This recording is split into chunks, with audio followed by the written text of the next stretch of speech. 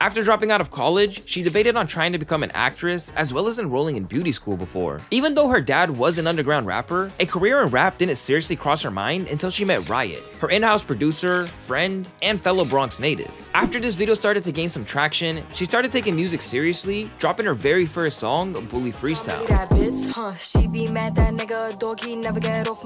However, it wasn't until just 6 months ago that everything changed when she dropped Munch. It was at this moment that she catapulted into internet stardom, with the track exploding on TikTok with over 600,000 videos being made to the song to date. Shortly after, Ice Spice would sign a record deal and go on to drop her debut project called Like, and her viral rise has only continued. Lil Nas X recently dressed up as her for Halloween, and she even recently paid a visit to Kim Kardashian in Northwest. It's safe to say that she ain't slowing down anytime soon.